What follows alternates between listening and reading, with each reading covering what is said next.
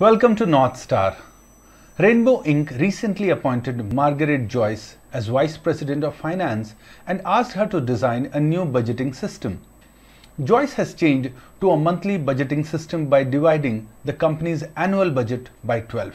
Joyce then prepared monthly budgets for each department and asked the managers to submit monthly reports comparing actual to budget. A sample monthly report for Department A is shown below.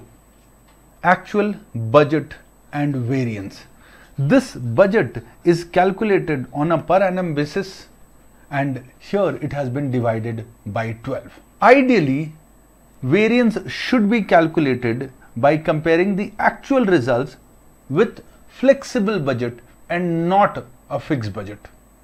A flexible budget is a much better method of comparison and computing of the variances. So let's look at option here. There are so much details, but the option does not have any number. So basically the question is not asking us to calculate anything. Let's look at options. This monthly budget has been imposed from the top and will create behavior problems. All of the following are causes of such problem except means which of the following is not a problem. The use of flexible budget rather than fixed budget. Yes, option A looks like a correct answer because instead of a fixed budget which has been used by the management, if a flexible budget was used, it would have been much more acceptable to Department A. So option A looks like a correct option. But let's look at other options as well. Top management authoritarian attitude towards the budget process. Yes, this will always create behavioral problems.